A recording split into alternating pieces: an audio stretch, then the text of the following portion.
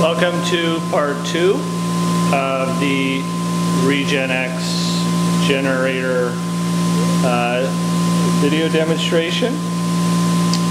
Right now we have our ReGenX generator idling on no load at 3,450 RPM. And what we're going to do in this demonstration is we are going to use the conventional generator coil in the prototype to demonstrate generator armature reaction, and then generator armature reaction, aka regenerative braking in an EV, and then we're going to demonstrate regenerative acceleration, and we're going to point out the load current delay and explain where the regenerative acceleration phenomenon comes from, and it should be self-explanatory. Okay, so right now we have our generator is idling. The system is at equilibrium, which means that the net power in the drive shaft going to the generator is zero. The system, the power in the drive shaft is the torque times the speed, and when the system is at equilibrium, the net torque is zero, and the net power in the drive shaft is also zero. So when we place the generator on load, the prime mover will respond by delivering the prime mover will respond by consuming additional power and delivering additional mechanical power into the drive shaft of the generator. When the ReGenX generator is placed on load, the prime mover will respond by delivering less mechanical power. In fact, less mechanical power than is required at idle.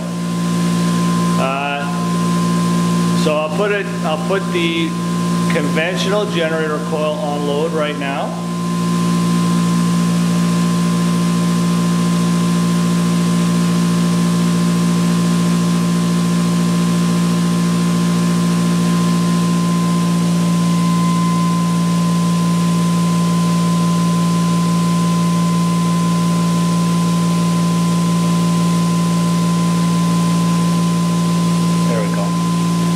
Okay, so I've placed the conventional generator coil on load. We can see that the load current is 0.88 amps.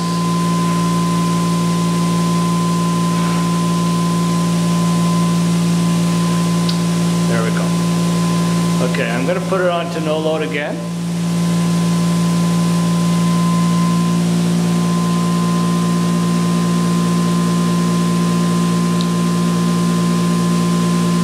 So on no load at equilibrium, our system speed is 3,458 RPM.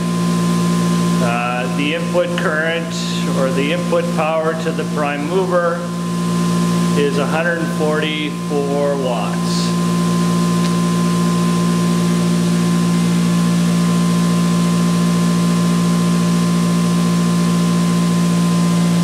When we place the conventional coil on load and we deliver approximately 10 watts to the load,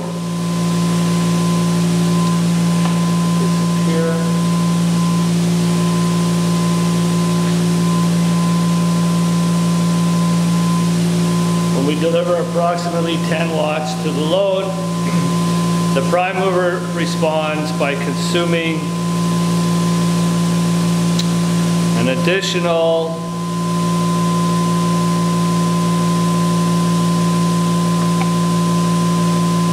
almost an additional 20 watts.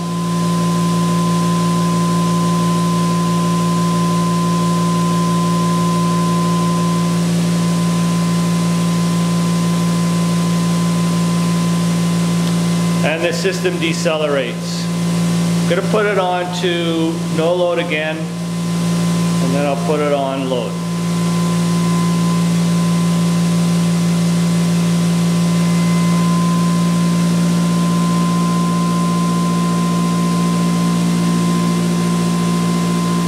So here we are at no load again, steady state speed, equilibrium. Prime mover is delivering 145 watts. The prime mover is consuming 145 watts, and at equilibrium, the net power in the drive shaft is 0.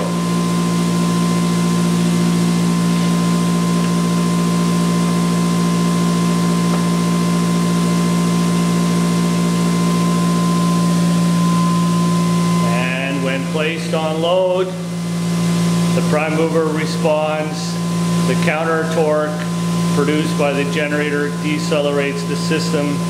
The prime mover responds by consuming more power. We're delivering 0.87 amps to the load. And we can see the load current sine wave for the conventional coil on the oscilloscope. So now I'm going to put the ReGenX generator coil on load.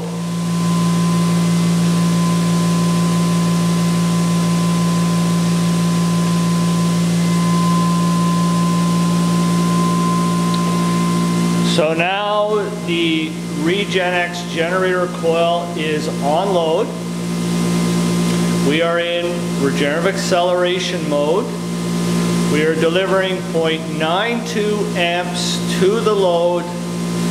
Our system speed is 3,464 RPM, 64, and our input to our prime mover is 140 watts. The input to the prime mover is consuming less power and delivering less mechanical power in the drive shaft than when the system is on no load. So I'm going to put it back into regenerative braking mode again, and you can see in green the load current sine wave for the conventional coil, and then the load current sine wave for the ReGenX coil, which is delayed by approximately 50 degrees. So back into regenerative braking mode.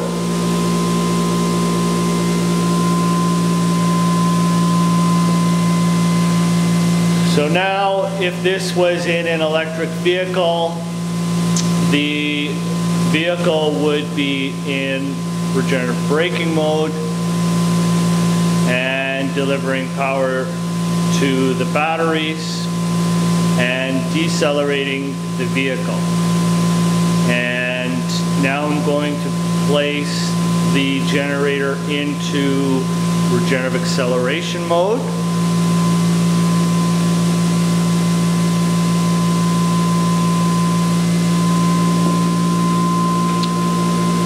Now the generator in the electric vehicle is in regenerative acceleration mode.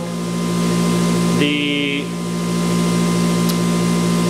speed of the EV has increased.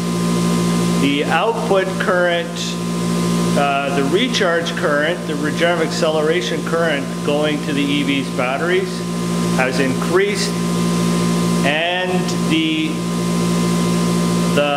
prime mover, or the EV's motor, is using less power than when on no load. And I'm going to place, I'm going to shift the ReGenX generator coil's load current to basically 90 degrees.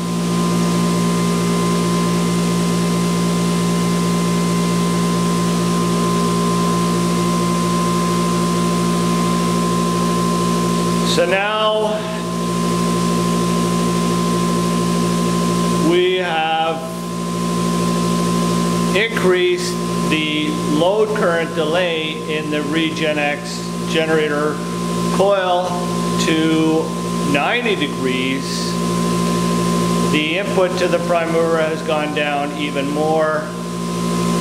The load current has increased slightly and the speed has also increased slightly.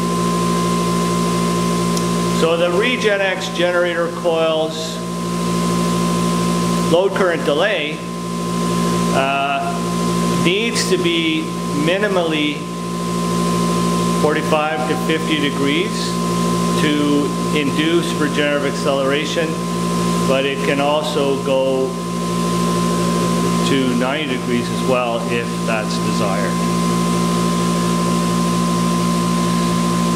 And that's the end of part 2. ReGenX motor is coming up next.